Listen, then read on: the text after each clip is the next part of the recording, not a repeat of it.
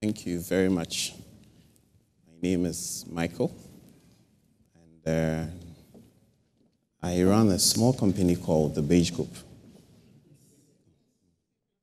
We specialize in building businesses.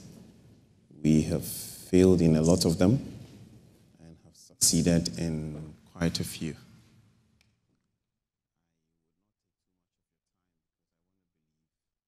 That the story that Kelvin gave and then the expose that Ishmael gave kind of sums it all.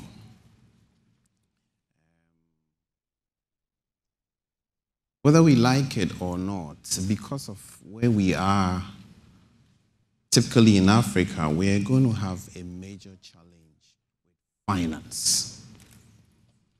It's going to be with us for a very long time. It's true. Why it is like that, I know. But how to fix it is what Ishmael has taught you. So I'm going to share with you why I think it is like that. And then you guys figure out how you would get out of it.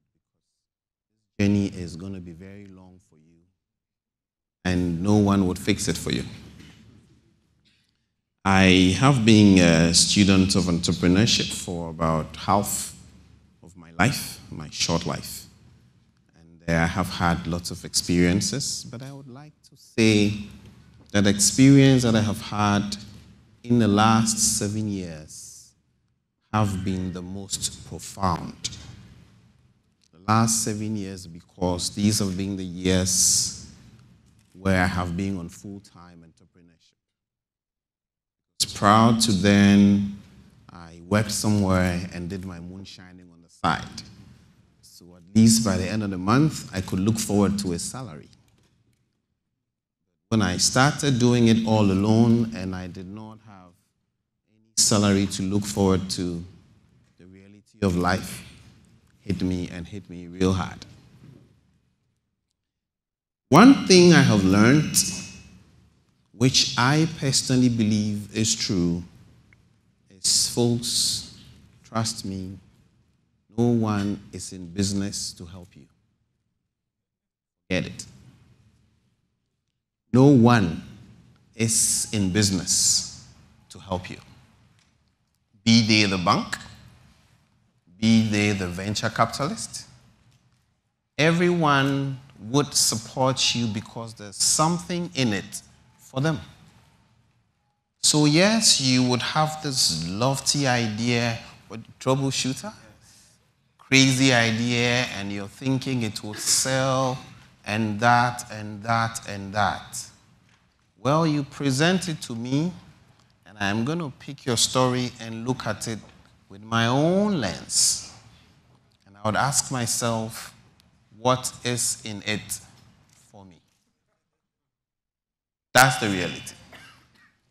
So when we go around thinking we have these brilliant ideas, and why am I not getting the funding? It is because you're looking at it from just one side. One of the businesses that we have is called Beige Village. It's a golf resort located about 3 hours away from Accra. It's located in a mining community. We opened it, I think, in 2011. And when I was putting it up, I had these crazy ideas. People are going to come there over the weekend and do this and do that. So I go to EcoBank, talk to this fine gentleman, do a nice pitch, and I'm a finance guy. So I do finances real good. Did all the stuff to him. He looks at it and he did me a nice letter. The letter simply says, so what if things don't turn out the way you're projecting? And that's true. 4 years into the life of that resort, of course it's doing well, but we had lots of challenges. So simply said, those guys at EcoBank at the time refused to fund me because they had to look at it through their own lenses. So So yes, you have a brilliant idea, but that's from your perspective. The person that you want to partner with you will look at it from their perspective, and they are not mandated to help you because funding is not charity. True. And I'll tell you why I think we don't have a lot of patient capital in our part of the world, and particularly Ghana. You see, we're a developing country. You would notice that Kelvin raised the money from Malaysia, right? Why did he not raise it from GH? There's a lot of private equity money in the West. But here's the reason. It is because a lot of the entrepreneurs in that country and their businesses have lived their useful lives. Those persons that started those businesses have reaped what they wanted to reap, and they're able to now give back.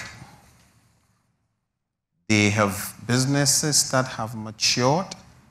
Some of them have diversified on the stock exchange, so they've got all their money back. Once they have all their money back, they have idle cash to want to what? Play. And then they put these idle cash in the care of venture capitalists, private equity firms who look around for where to invest them. We don't have that story in GH. Because we have business leaders who are 65 years and still paying loans. When is the person ever going to fully reap their investment for them to think of being an angel investor in your business? That's a fact. So we don't have a lot of entrepreneurs or businesses that I would say have lived to fulfillment, and therefore they don't have so much to give you. Unfortunately, that's a reality. I am not doing charity funding now yet because I'm not even a quarter from where I want to be. So that's one thing. And another thing too is there are a couple of persons who we believe are in town who have money. But unfortunately, probably they didn't get their money from correct sources, so they would not flaunt them and would not therefore want to be seen as investors in your companies. What kind of institutions we require where we are development finance institutions. These are companies that have patient money that would have the capacity to invest and wait till your businesses reach maturity. Those are the companies or the finance institutions that we need here. But unfortunately, we don't have them. What we have are banks. Banks don't do that. Banks don't do startup funding. They also don't do growth capital. They do working capital. Working capital is bridge funding. The banks would only come to you when you have started, you have survived, and you need something to turn around. That's when the banks will start looking for you.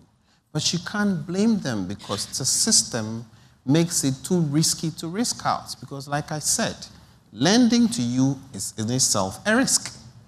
Why should they invest? Why?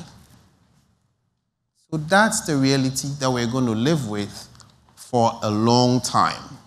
So what you have to do if you want to get out of this is do exactly what Kelvin did. Push. Keep pushing. And push. That's probably all I can say. But having gone through all of these experiences, there's one thing that I'd like to leave with you. Dream wild. Dream very, very wild. But execute in moderation. Take your time. Thank you very much, and have a good evening.